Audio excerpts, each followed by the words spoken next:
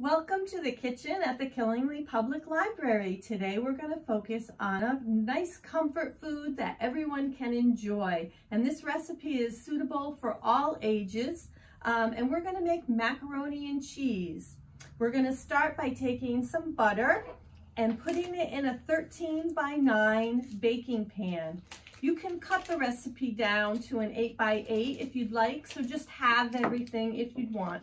And I did start by washing my hands at the sink before proceeding. So I'm just going to use a half a stick of butter, and I'm just going to cut it up a little bit in the pan so that it will melt a little faster. If you're in a hurry. If you're not in a hurry, you can just throw the whole stick in the way it is. And I'm going to take my 13x9 and just pop it in the oven. And set your oven to 350 degrees. And while it's preheating, it can melt the butter. And I do have the oven on already. We'll just wait for that butter to melt. It's been about a minute now, so we're going to check on our butter and take it out of the oven if it's melted. Oh yes, we've got some nice melty butter there. And just kind of swirl it around in our pan. There we go. Now you're going to take a pound of uncooked pasta right out of the box. And you can use any kind of pasta you want. I just happen to have some elbows. And take a spoon and stir the pasta to coat it with the melted butter. Get that all good and covered.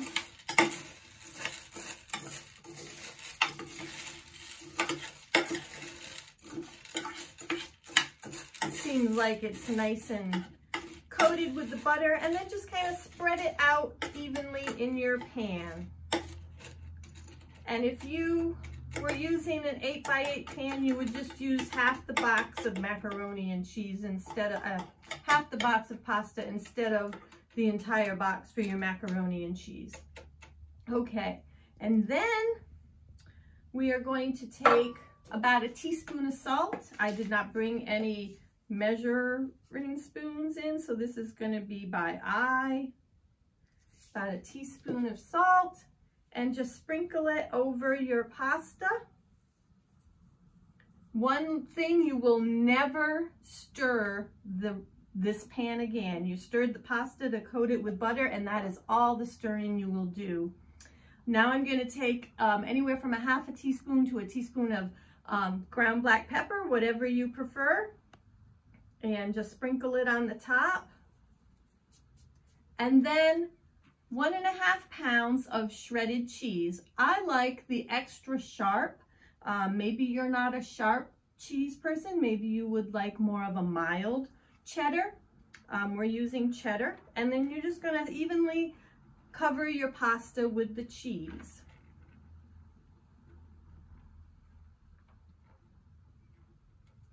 Smells so good already. I can't wait to smell it cooking. My kids love macaroni and cheese, and so does my husband. I guess it's just one of those foods everybody wants to have, especially when you're kind of feeling down. It's a good pick-me-up kind of meal. Whoops. You want to keep your cheese in the pan and not make a mess like I do. And then you're just going to take 5 cups of milk and pour it over. My measuring cup only holds 4, so I'm going to have to remeasure after. But just pour it over your cheese like so. Just gonna fill the pan up. And I need just another cup because I only had 4.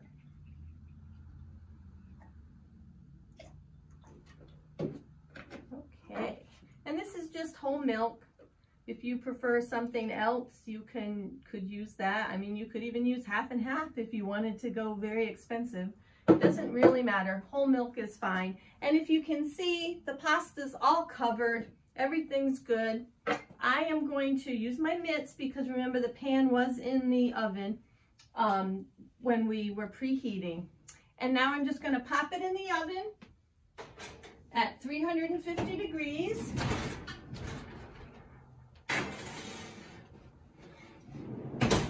And that will bake for 1 hour. And when it is done, it will be all bubbly and browned on the top and all cheesy and gooey inside.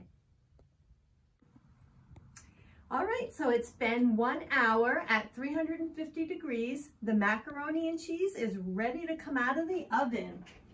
And oh boy, does it smell good. There we go. And this was orange cheese, so it's gonna look a little darker than if you used a white cheese.